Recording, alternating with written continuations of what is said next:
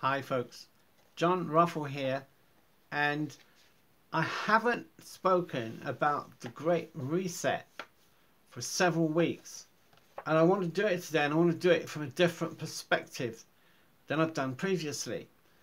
And part of the reason for that is that it's been 11 months since I began doing these videos on YouTube and on Facebook, and in that period of time I've racked up 330 videos on YouTube plus ones on Facebook. So that means basically I've been doing a video on average every single day, and there's a topic I've not even addressed properly in all those 11 months and all those number of videos, and that is what we do coming out of lockdown and what should our trajectory be as we enter into a period of semi-normality. Now I'm careful about what I say here, because what I believe we're going to be happening, and I'm talking about the United Kingdom right now, because right now we're in lockdown, guys. People in America might be amazed by this, but we are not allowed out of our homes except for essential shopping. We are not allowed to visit friends, neighbours, relatives. We're not allowed to invite anybody into our homes. Our churches are open. Our own parish, you must pre-book online to get a spot, and they are all socially distanced, and you have to wear your mask in church. First lockdown, churches were locked down as well. Okay, so that's the situation we're in, and in the next month or so we're beginning to see a roadmap out of this complete lockdown. Now, I think it's only going to be for a short while, and the nature of that, I don't know. Can you imagine going to someone's house and wearing a mask? This absolutely seems totally crazy to me, but I do want to add that I'm not against mask wearing. I had a video took down by YouTube just last week, and I got a community standard strike because they claim I was supporting breaking WHO rules. Now I'm going to contest that, because I don't believe I was. I've never told anyone not to wear a mask. Follow what your government tells you to do at this point in time is my advice to you. I don't know, it's possible that they're going to put a strike on this video as well. I hope not, because it just means more aggravation of me fighting YouTube over something quite innocuous and actually in line with what the government is speaking about. Okay, having said that, I do believe we're going to be entering a period, a short period perhaps, where we have a little bit of normality, where indeed we can think about what does the church look like post COVID-19. Now, I'm not sure that the pews are ever in the short term going to get filled as they were previous to 2020. I'm not saying thus says the Lord. This is my own personal observation on this. I just can't quite see it, because I think too many people are going to be afraid to have close physical contact with people, frankly. But then this gives us a great opportunity as the body of Christ, as the church, the great reset of the church. And so as our homes begin to open up, my question is, who will you invite into your home, and for what reason? Who will you invite into your home, and for what reason? If I can make a suggestion, we have been zoomed out of our minds, you know, the Zoom meetings, Facebook personal message chats and so forth. I mean, right now you're watching this on YouTube or on a Facebook link, and I'm pretty fed up with seeing people on a computer screen. Although it's great, I'm glad we've got the technology to do it.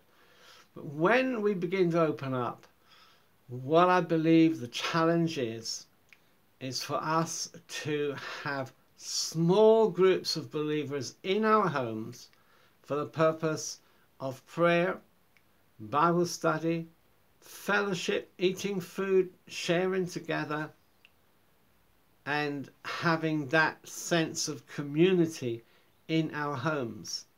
Because make no mistake about it, the future of the church is the future of our homes. And the future of our homes is the future of the church.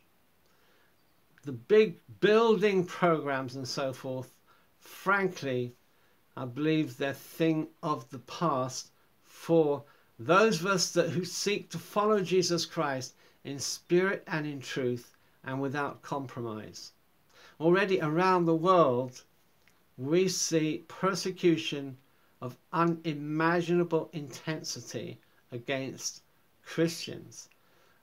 In China, there is persecution against Christians and Muslims and other ethnic minorities of horrendous scale.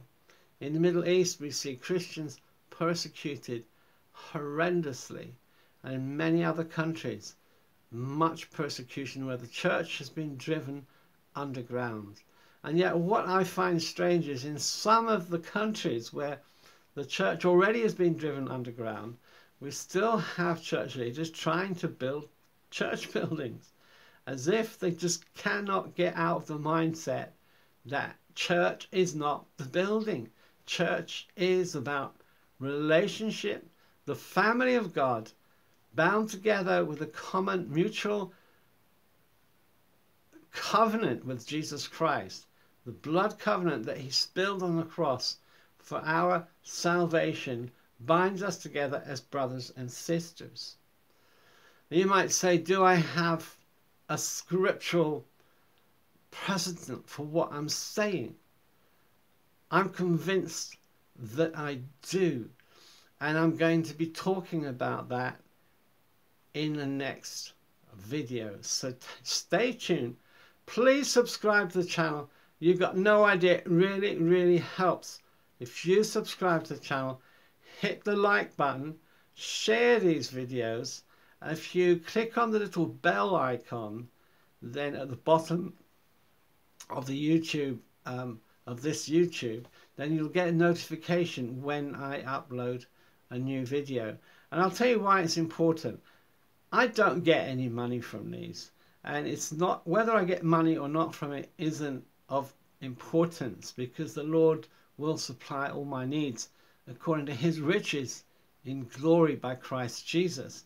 But I would like to see some of the videos that I've been making get a wider audience, because personally I've put my life into what I'm saying, and I believe that at least some of what I'm saying has got great worth for the salvation of souls. You know, we're all earthen vessels. We're all just human flesh and blood, but it's been entrusted to you and to me to share the mysteries of our Lord Jesus Christ in wonderful ways. And we have this means of communication, so let's use it. You might not be feeling comfortable about making a video, or some of my friends have, which is fantastic. I thank God for those that have jumped online and have been doing videos and audios. My wife was on Purbeck Radio last week having an hour-long interview with Elaine Trimlett Glover. Thank you, Elaine, for doing that interview with my wife. Unfortunately, we were going to put the video on YouTube. Unfortunately, the video is not available. We only got the audio of it, so that won't happen. But we can always do another one with my wife, because I know that she's a lot more popular than I am. But what I'm saying is that it's important that we all do our part. And if I make the videos, or if my wife makes the videos, I'm asking you to make sure that you do your part in sharing the gospel of Jesus Christ, because people need to know that there is hope, and there is a life beyond this life, and that there is a Saviour, and his name is our Lord Jesus Christ. And whoever calls upon the name of the Lord shall be saved. Right, next time we're going to look into the scriptures. This is John Ruffle. Thank you for watching today. God bless you.